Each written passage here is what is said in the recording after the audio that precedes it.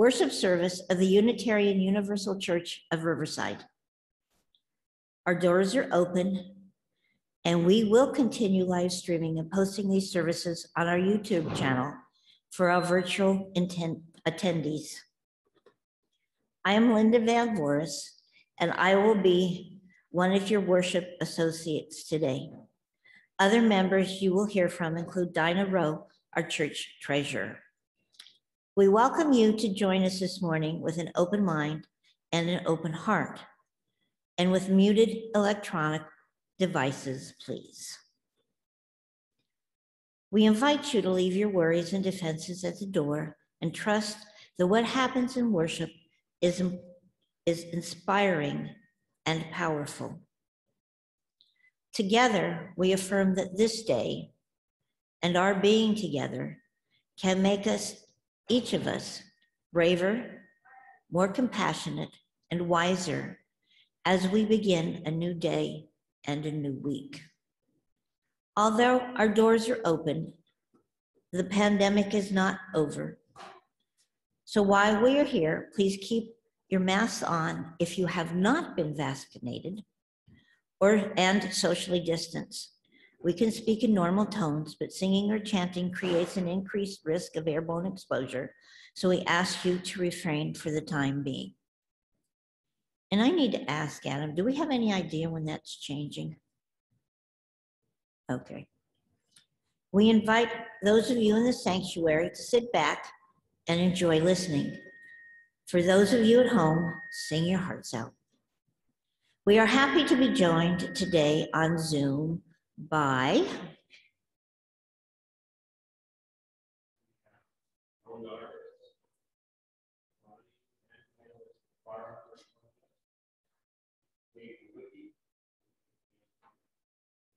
Thank you. And now I invite you to sit back and take a slow, deep breath as we move into our worship hour. For our call to worship, you are welcome to read with me the mission statement of our church. Our mission is to foster a diverse religious community that celebrates life, affirms the individual, encourages spiritual growth and open thought, and works to advance social justice and environmental sustainability.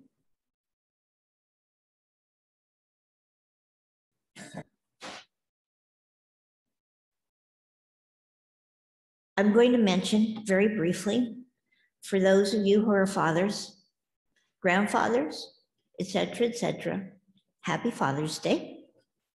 This is a time where we have the opportunity to acknowledge all of the hard work and the love and the time that our fathers and grandfathers, and people who don't have that label, who are men who have done something to help us grow in life, to love us in life, to help us understand what the world is about, and help us to grow as better people.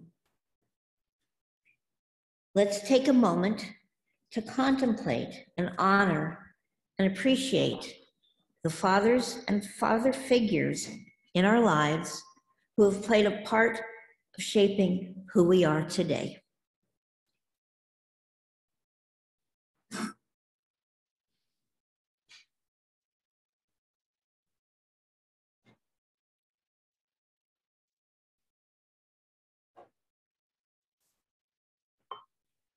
This morning, we are pleased to welcome Joan DeArtemis, who will be speaking to us about a new understanding of Father's Day.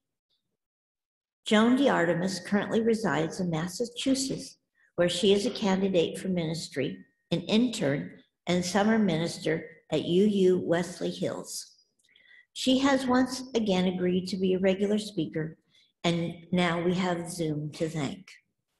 Joan holds a BA in Religion and Society from Syracuse University, a Master of Divinity from Claremont School of Theology, and she completed 4 units of clinical pastoral education at the Yuma Regional Medical Center. While not practicing her craft of ministry, Joan spends her time with Kathy, her spouse and partner of 27 years, and Finley, their adorable Cardigan Welsh Corey puppy. Joan, Kathy, and Finley live in Worcester, Massachusetts. The city was the birthplace of both the birth control and the smiley face.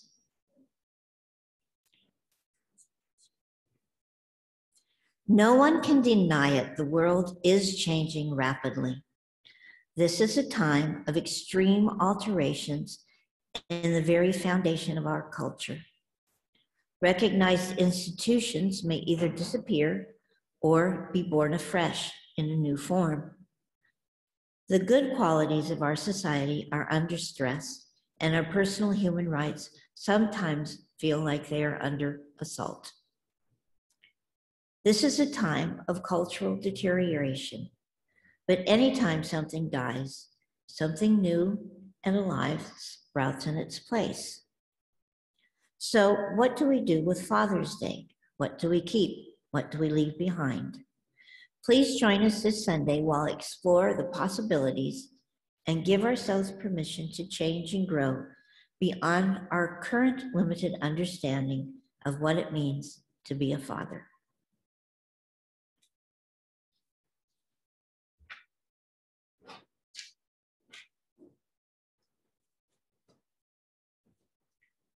We have two lightings of sacred flames.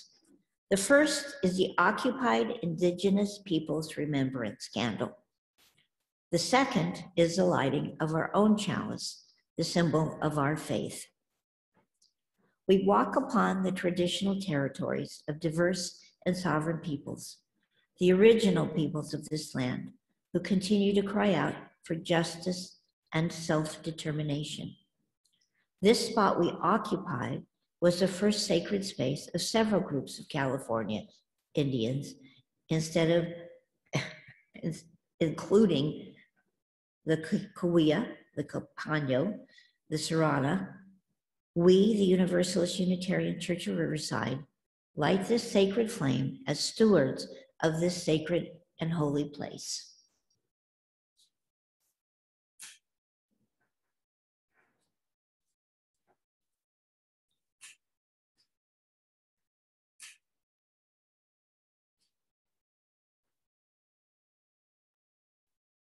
We are blessed with a space and opportunity to strive to live out our common principles, to bring justice, equity, and compassion into our daily lives, to resist all that threatens the earth and her people, and to be part of a world community with peace, liberty, and justice for all. Let these thoughts carry us forth as we journey and worship together.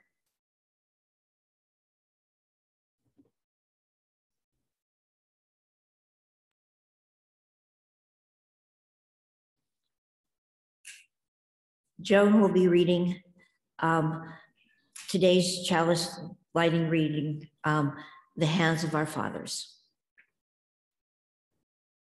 Today's reading of the chalice lighting is The Hands of Our Fathers.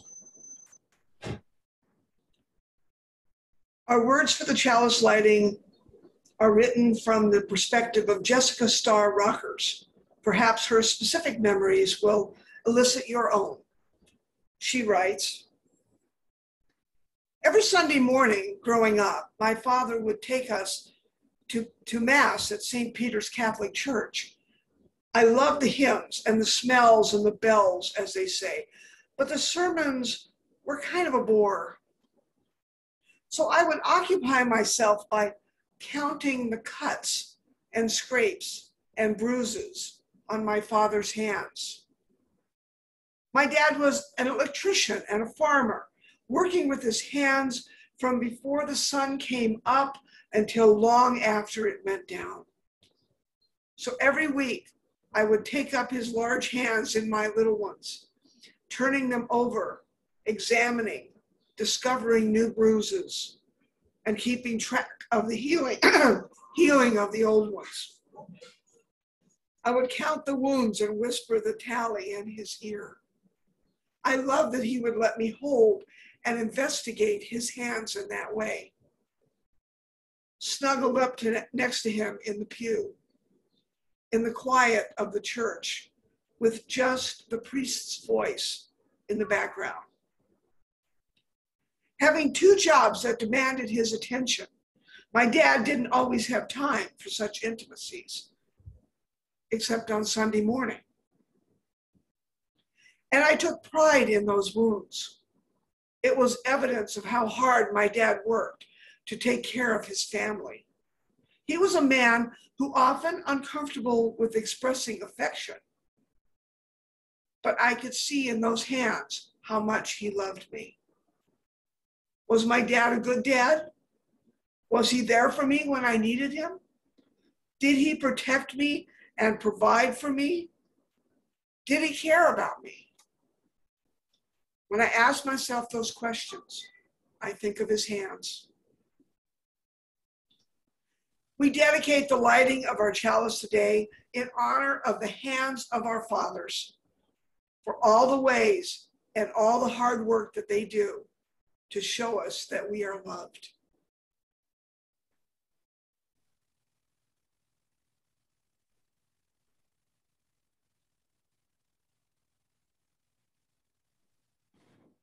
Our opening hymn this morning is For All That Is Our Life. For those in the sanctuary, please sit back and enjoy the hymn. But please do not sing along.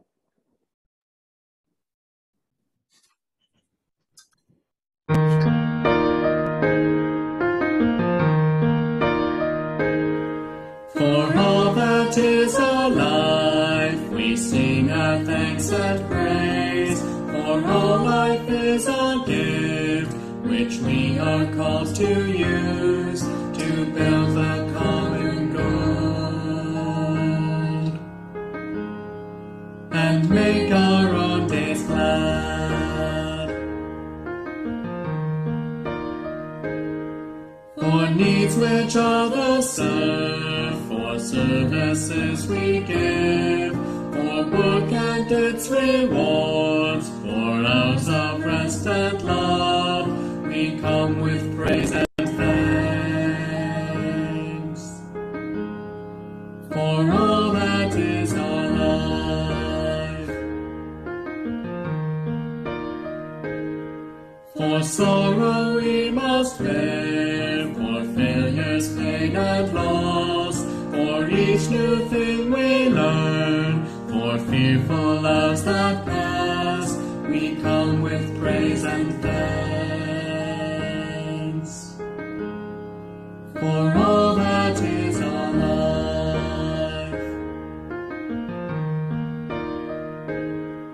for all that is our life, we sing our thanks and praise. For all life is our gift, which we are called to use to build the common good and make our own days glad.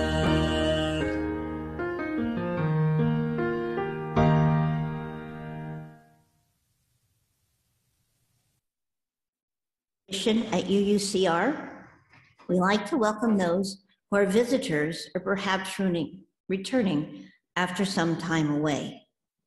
But we know it can be uncomfortable to stand up and speak in front of others, so we won't ask you to do something we wouldn't do ourselves. So I am going to choose some unsuspecting soul who has been here a while to tell us your name and how you first found out about our church. We ask you to hold the mic close to your face and speak directly into it and clearly so everyone can hear. And I'm going to pick Dinah.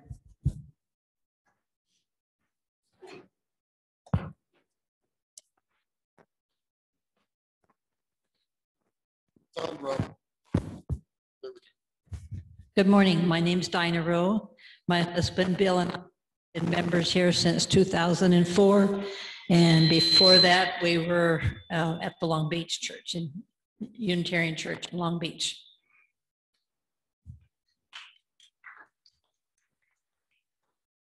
That simple.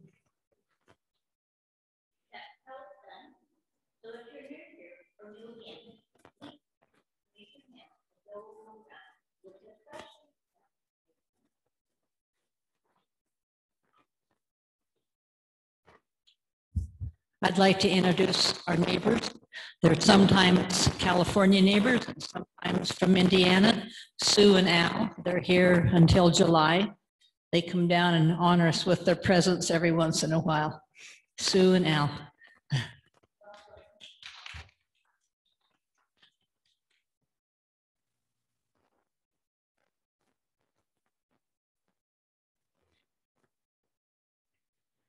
For new guests, our visitors book is in the parish hall. Please sign it before you leave so that we know you were here and can let you know about upcoming events. For those online, the best way to get added to the email list is to email to the church office at admin.churchofriverside.org. During this service, we will mention several websites, email addresses, and phone numbers. At the end of the service, we will leave up a slide with all this information, and it is also available on our website. Announcements. Sharing joys and concerns is one of the important rituals in our community, an opportunity to share milestones, losses, achievements, and experiences with one another. Now that our doors are open again, on the first Sunday of each month, we can both hear from those in the sanctuary and read the contributions we have received. In front of the pulpit, there is a book where you can write your joys and concerns whenever you are here in the sanctuary. For those of you at home, you can send your joys and concerns throughout the month to uuchurchofriverside@gmail.com. Our next Joys and Concerns will be on July 4th. The Social Justice Committee will be meeting today at 1 p.m. You can join us here next door in the parish hall with all the heat. Not next door. Or on Zoom. I'm going to be discussing that with Adam after the service. There will be a summer solstice ceremony on Monday, June 21st at 5 p.m. at Pack Wonders Home. This will be a potluck. Actually, what this is a drumming circle event. We also will be acknowledging a social service. You do not have to be a follower of any pagan spirituality. You just have to be looking for community and connection, because ultimately that's what a drum circle does. If you don't have a drum or an instrument, I provide, if there are not too many people, and I should have enough, I provide the drums and other percussion instruments so that there's more than enough instruments to go all the way around. So everyone is welcome to come. And again, that's a potluck at 5 p.m. And then we'll do the drumming circle after. Please, anybody is welcome to join us.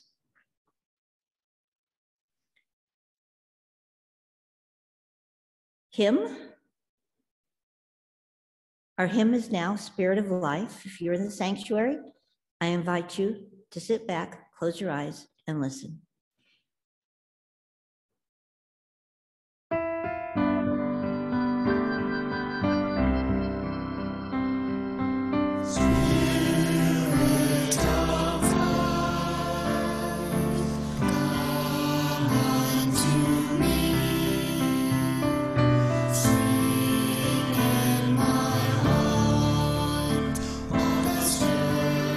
Of compassion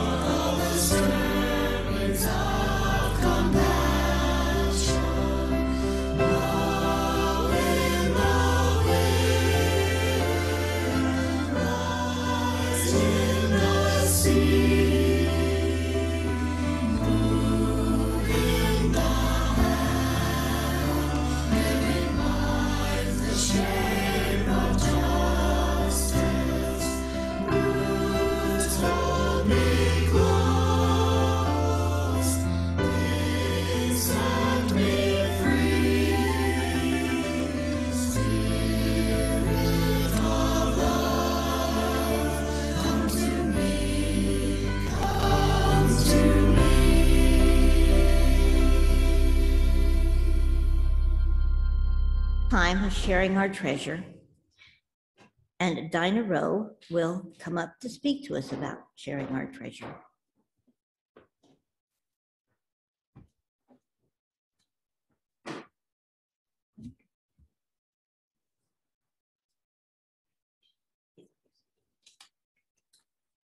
Good morning. This is part of our service where we contribute to supporting our church. Other than supporting today, there are several other ways that you can support our church. Send a check to the church office. The address will be shown, or scan the QR code on the church website. We also have staters cards available each Sunday. I will have those with me. Just another announcement is we're having a bake sale today after church, so you're welcome to contribute that way. Will our ushers come forward, please?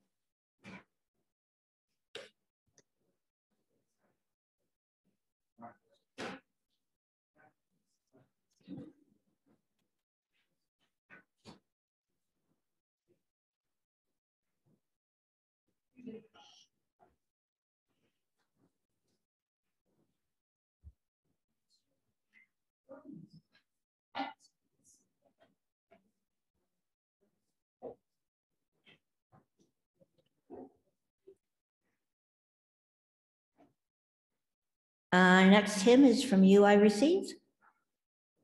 Again, those in the church, enjoy the sound. You on Zoom, go for it.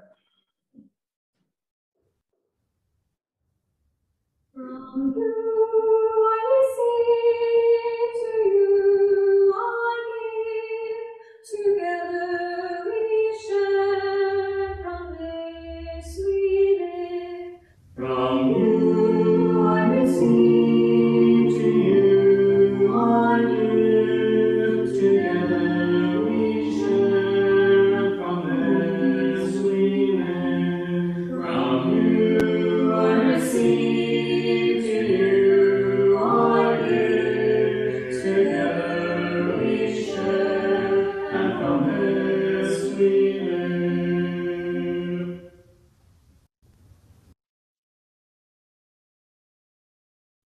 Our meditation today is More Truth Telling by Lee Ungary, and Joan will be taking over from here. So I will let her fix that pronunciation if she needs to. Thank you, Joan.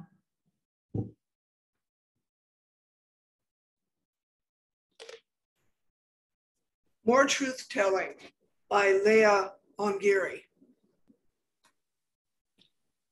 Today, and on all other days, may we give thanks for the fathers, the papas, the pop-pops, dads, and daddies who represent for us the steadfast presence that holds us in love and launches us into the world, whether we encounter it when we are small or already grown.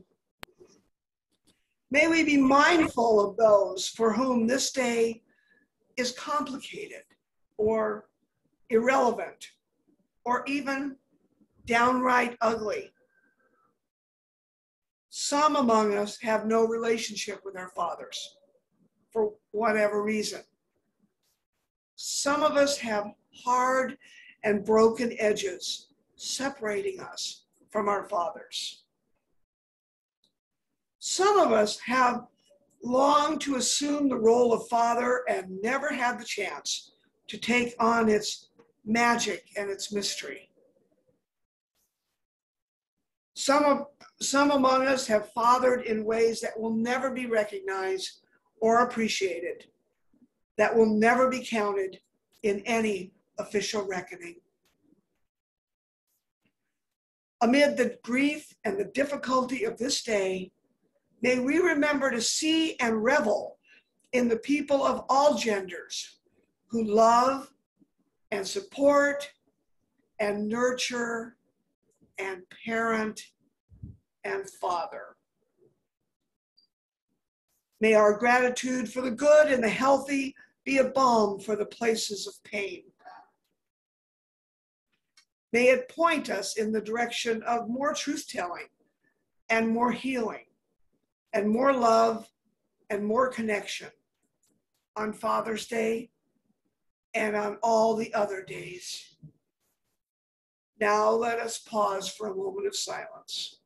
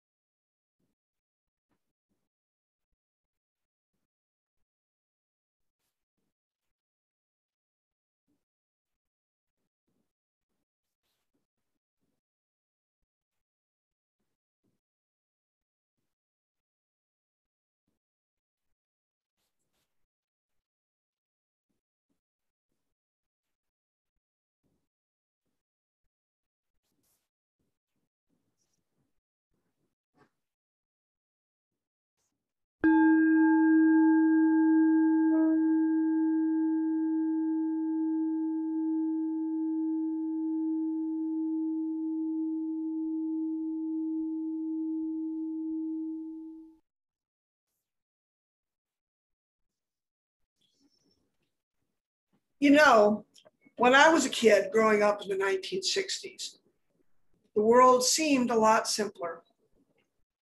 Like a lot of kids, I had a mom and a dad. And most of the time, my dad went to work and my mom stayed home. I was born in the 50s, the era of Father Knows Best and Leave It to Beaver. The country was still recovering from World War II, and it was still trying hard to find some sort of balance and stability. That generation's solution was to put the men back to work and the women back in the homes. So there was a Mother's Day and a Father's Day. And just like the fact that both my mom and my dad had birthdays, we knew what to do with Mother's Day and Father's Day. On Mother's Day, I would always make something for my mom, a card or some craft thing. For Father's Day, my mom and I would go out and buy my dad a bottle of Old Spice. One year I got him a tie, and that was a flop because my dad never, ever wore ties. Ever. Truly, I never saw him wear a tie, even at my mother's funeral. I'm not even sure he knew how to tie a tie. Mother's Day was a day to show appreciation to my mom. Father's Day was a day I showed appreciation for my dad. It did not start to get complicated until about 1983. You see, by then I was with my first female partner, and she had been married before, and she had a son. It was not an amicable divorce. So while the biological father did not want to pay child support, he still expected visitation rights, which his mom was very much resistant to. And there was a lot of tension and drama around this. And he also did not approve of us raising his son in our deviant lifestyle. In the meantime, I was a sole breadwinner for the family, yet could not claim him as a dependent on my income tax, nor could I put the two of them on my health insurance at work. So I just paid for their medical bills out of my pocket. Did I mention that the biological father never paid his child support? So when that first Father's Day we were together came along, I was, shall I say, annoyed. You see, I was doing all the things for the family that I grew up believing that a father was supposed to do. Yet the biological father was going to get all the credit and the appreciation. I felt like sort of a non-person, like some kind of robot that just got up and went to work every day, fed and housed the family, but had no real rights or privileges or any kind of status, really. Legally, I was just the roommate.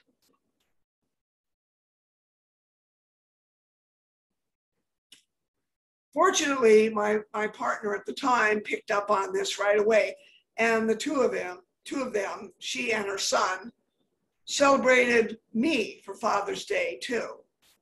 Now, they didn't ignore the biological father, but they did let me know that they appreciated what I was doing for them. And I appreciated that back in return. And my partner had an older brother, and they did something for him too. He absolutely adored the little guy and bought him all kinds of stuff and spent a lot of time with him. So Father's Day was a day for him too. Father's Day was the day that my partner's son appreciated his actual biological father, as well as his uncle, as well as his Joan, because that was what he called me, his Joan, because there was no other word to describe what I was for him. The other thing that happened when I came out into a kind of a lesbian family. Now, mostly they were all former Girl Scouts that they all went to summer camp together growing up, but they kind of adopted me. And there was this one couple whose apartment we always met at. And one of them was older than the rest of us and taught Catholic school for a living. So she was pretty much in the closet when she wasn't with us. Because she was older and had known all of the other ones since they were teenagers, they all called her Mom. Little did I know at the time, but what we were doing was something that was remarkably like the houses prevalent in drag ball culture in New York City. The houses operate as chosen family units, mainly comprising of Black and Latino LGBTQ persons who are in the houses given refuge and comfort and security for those who have often been booted out of their families of origin due to being LGBTQ. They fund themselves by doing drag balls and have been doing this for years. Houses are headed by mothers and fathers who are typically elder members of the ballroom scene and who are usually drag queens, gay men, transgender women, and they provide advice and encouragement for their house children. The other members of the house call each other siblings. But we were not Black or Latino. We were all young, working or middle-class white women. We did not need to all live in the same house in order just to have some place to live. But that did not mean that we did not have our struggles. And that apartment in Pasadena was a hub where we could always find sanctuary and support. Mom's partner was younger than her, actually younger than a lot of us. She had been a firefighter until someone found a copy of the Lesbian News in her locker, and she got fired. Back then, you could still fire someone just for being gay. She was very much gender nonconforming. So it did not take long before we started calling her Dad. Now, this was mostly meant to be humorous, but we still had a Father's Day party for her and gave her gifts and let her know how much she meant to us too. And by the way, it was she that taught me how to tie a tie, since, as I said, my biological father never wore one. I had other dads as well. I had a couple of work dads, you know, like people talk about having a work wife. Well, I had 3 work dads in my life.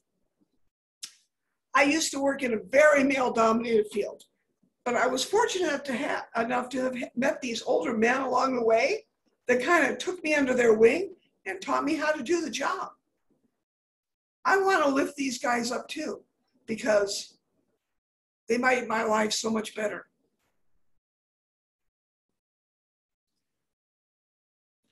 Now, here we are nearly 40 years later, and we all live in a world that I almost don't recognize.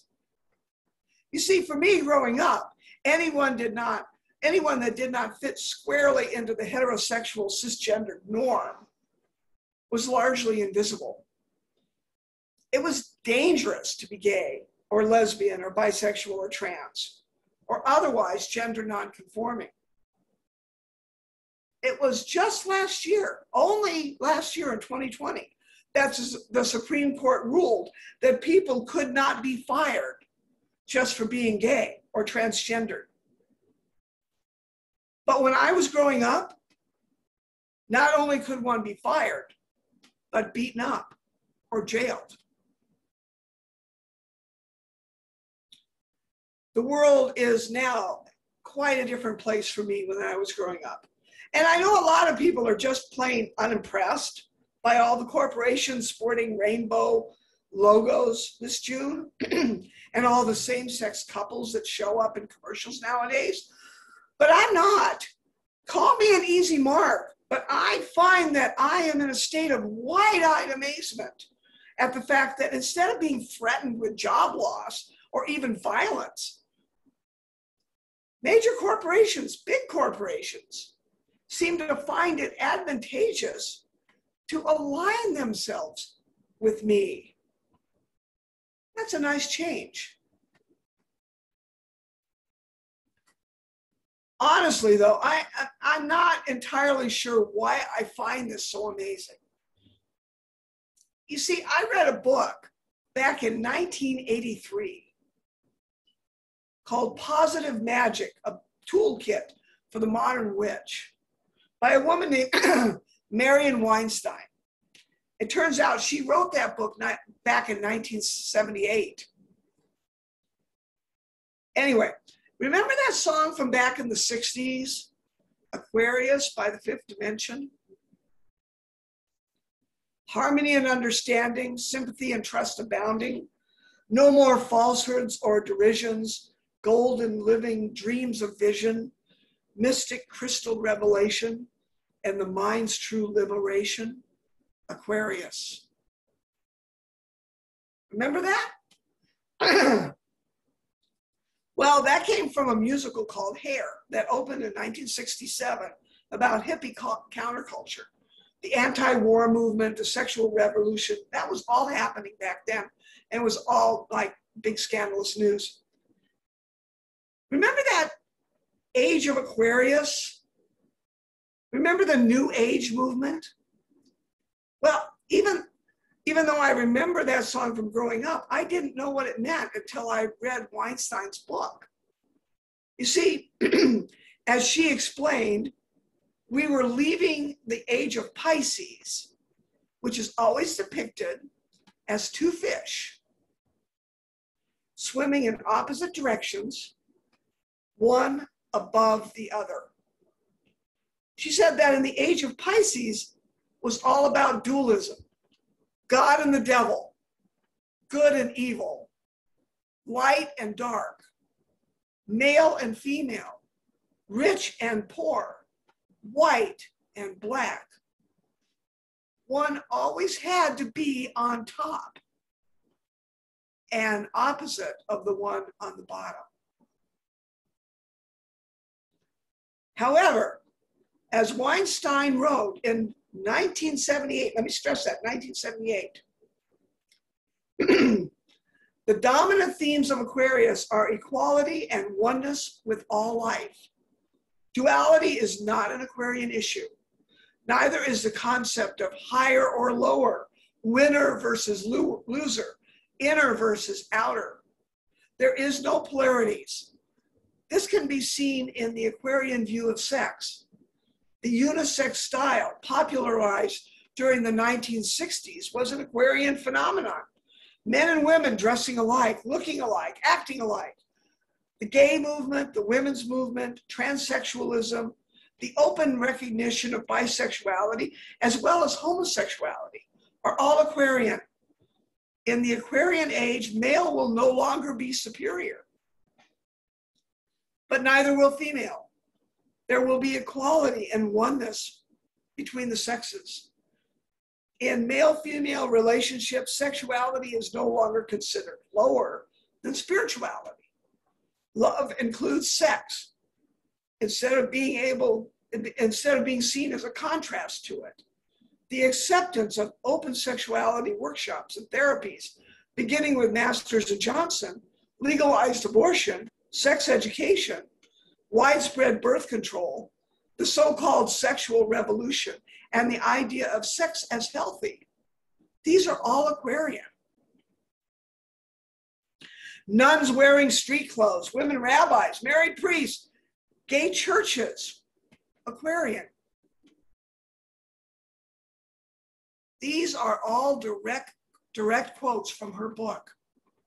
Further, she predicted, exploitation of the planet is an idea that grew out of Piscean dualities. Man as separate from God, humans separate from the rest of nature. The Aquarian counterpart is environmentalism. Save the planet and revere nature because we are all inexorably linked to it. Now, here is possibly my favorite part. Pisces is a water sign. Boat travel was the main Piscean means of exploration. Aquarius is an air sign. Airplanes, rocket ships, satellites are all Aquarian ways to explore space. Getting high on liquids was Piscean. Getting high on air, marijuana, is Aquarian. The major form of mass communication during the Piscean age was the printing press, first owned by government and church, and then by big business. Communication through the air is Aquarian. Television, radio, telephones, phones, and cyberspace. Okay, that last word, cyberspace, it's only fair to mention that I copied that quote, that last bit of that quote, from my Kindle edition of the book. My actual hard copy volume of this book, first published in 1978, that I originally read, that's in my storage unit in California. So I don't actually have access to that right now. I'm pretty sure she didn't actually use the word cyberspace in 1978, but the rest of it I remember. In fact, this thing that I always carry around, this little cell phone pocket computer that is more powerful than the room full of computers that put men on the moon, this is a constant reminder. It's all about the air. It's all about the airwaves. The age of Aquarius is here. Now, I know what most of you were thinking. This astrology stuff is a lot of mumbo jumbo, and I don't see any way the planets could have anything to do with anything. And maybe they do, maybe not. But my point is, these extreme changes in our way of life, they did not just happen overnight. People have been thinking about them, talking about them, writing about them, dreaming about them for quite some time, envisioning them, making them manifest. Marion Weinstein was not the only person thinking about these things. It was alluded to in the musical Hair. In fact, Weinstein was not making any of this astrology stuff up either. She didn't just come up with it out of thin air herself. She was drawing on the writings of occultists from the turn of the last century, like Aleister Crowley. In 1890, in an article in a French newspaper, Le Fronde, Auguste Van de Kerkhoff, that's a name, Van de Kerkhoff, said that Aquarius was the house of the woman, and the age of Aquarius would be a time when women would be equal to men. He published that in 1890. Pre-Protestant Reformation astrologers said that there would be a new dark age when the age of Aquarius came, when the church, meaning the Catholic Church, because that was the only church that they knew at the time, would lose its power and its preeminence in the world. Ooh, scary. Even if you do not believe in astrology, one cannot deny that we have collectively been moving in this direction for a very long time. One could even say that it is the very embodiment of our sixth principle, the goal of world community with peace, liberty, and justice for all. But all of this is kind of making Father's Day a little complicated, if not downright obsolete. I mean, Father's Day, like Mother's Day, is so gendered. Astrology or not, language establishes and reinforces the status quo. What we say matters. If you're going to change the status quo, you have to change the language. Now, we are rapidly moving towards a non-gendered, more equal, gender-neutral system. And Father's Day and Mother's Day, the terms just seem a little antiquated to me. To that end, some people are suggesting that we start using terms like gestational parent and non-birthing parent. But that doesn't exactly roll off the tongue like mother and father. You know, gestational parent day and non-birthing parent day. Maybe we should consider changing Mother's Day to Parents' Day, gender neutral, and Father's Day to Co-Parent Day, again, gender neutral.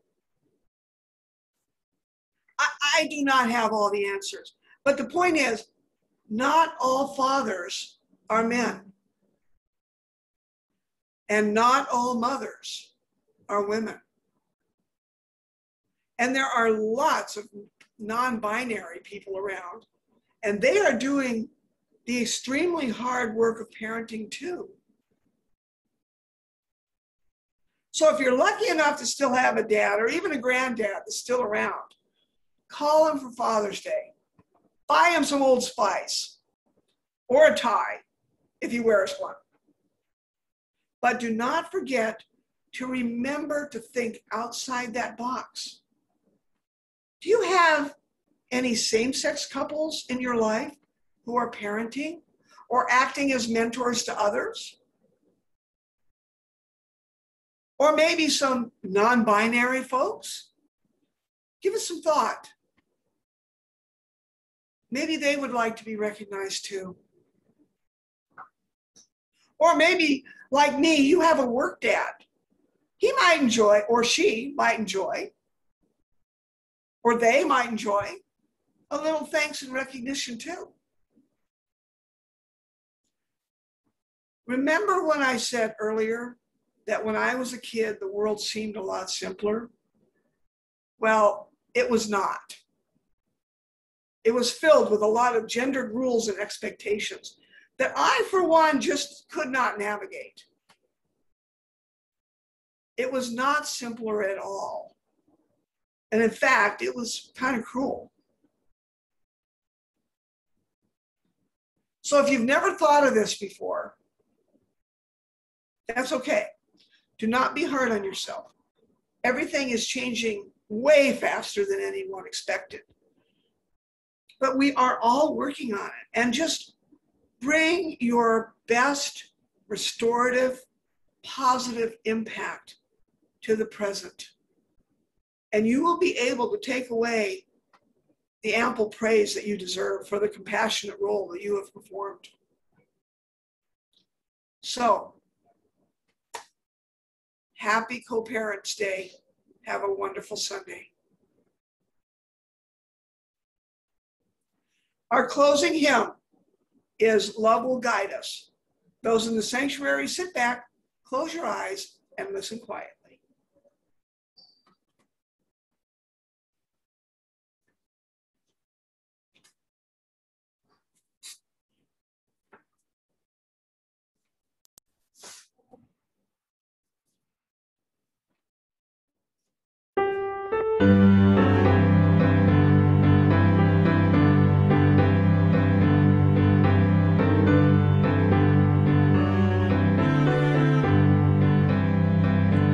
Love will guide us, peace has tried us, hope inside us will lead the way on the road from pain to living.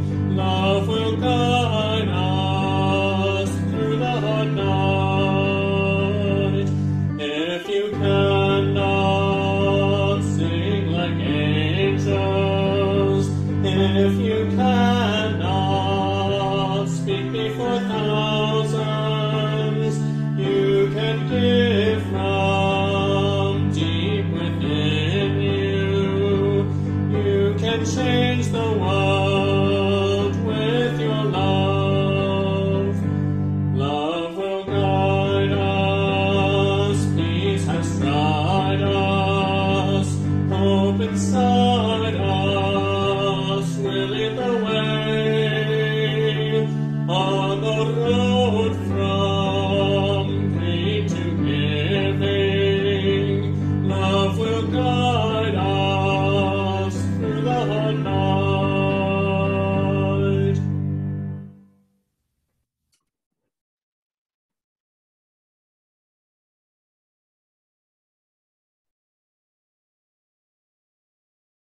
A Power at Work in the Universe by Tom Shade. My friends, there is a power at work in the universe. It works through human hands, but it is not made by human hands. It is a creative, sustaining, and transforming power and we can trust that power with our lives and with our ministries. It will sustain us whenever we take a stand on the side of love, whenever we take a stand for peace and justice, whenever we take a risk. Trust in that power. We are together held by that power. Ashe, Shalom, Amen, and blessed be.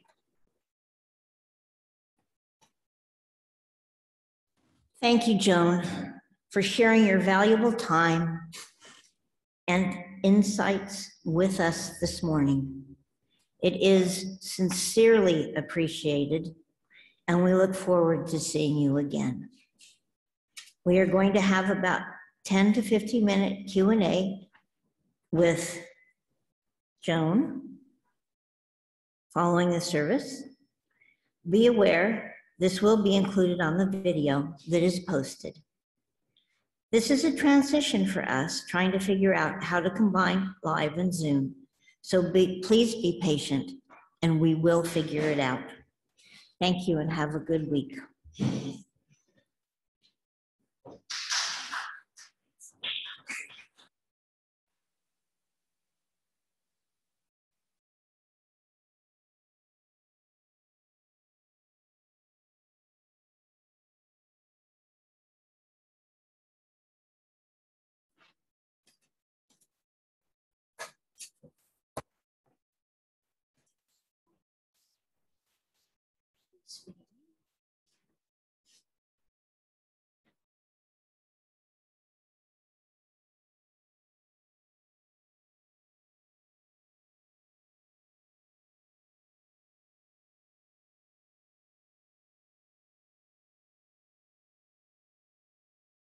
So does anyone have any questions for Joan's sermon today?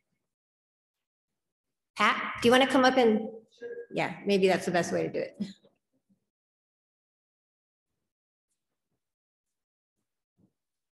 If anyone else has any questions, you could maybe come up to the front so that it'll be easy for you to come and speak in the mic.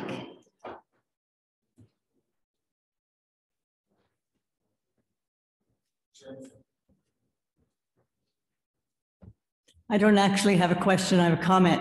Joan, I really loved what you said. That was a really interesting talk. Having lived through those periods, I thought that was an amazing summary of the changes. But I was thinking, I'd like to have Mother's Day replaced with Caregivers Day, and Father's Day replaced with Mentors Day. Those are good For me, selections. I'm sorry? Those are good selections. I like those ideas. Yeah. Well, it's when I think about the many gifts I've gotten from people, mentors and caregivers, yeah, I'm really touched. And yeah, they are male and female. They are younger than me, older than me. It's all complicated, but Yeah. there really are roles. And a caregiver role is an amazing role, I think. Anyway, thanks for listening. Thank you. That's a good idea. I know a man who's a really good caregiver right off the top of my head. And maybe I'll send him something for Mother's Day.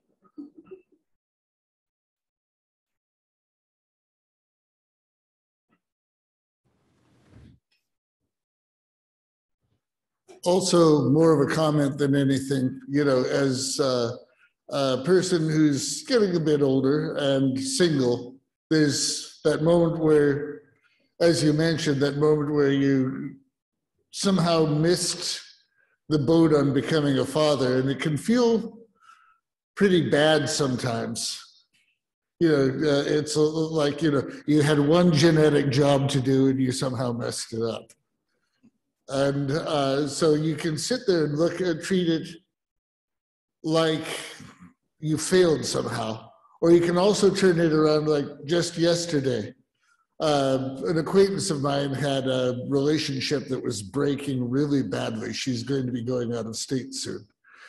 And I was able to just talk to her a few things about how to handle the breakup in such a way as to keep from having the ex, who was somebody who it sounded like you did not want to have in your head. I was able to give some advice and an angle or so, just from the point of view of an older person who's seen some of these head games played before, and just being able to advise someone, especially around this time of year when you start feeling like there's still usefulness for you.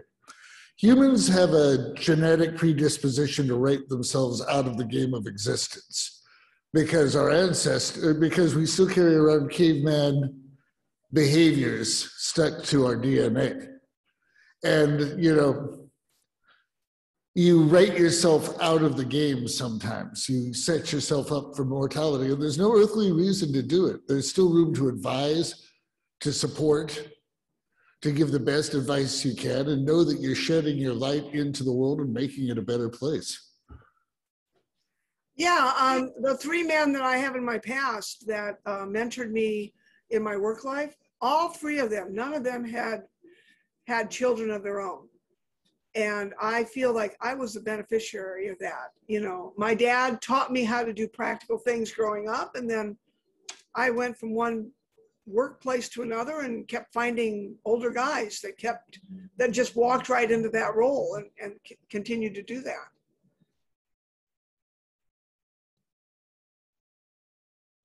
Not all father figures have to provide genetic material. Was there anyone else with any questions or comments? No one else? Okay, sorry. Okay, so thank you so much, Joan, for your service today. What I felt was that you don't have to be a biological parent in order to parent someone. And, you know, in that sense, I think we can all be potential parents. So thank you very much, Joan, and we look forward to seeing you again. Okay, bye-bye.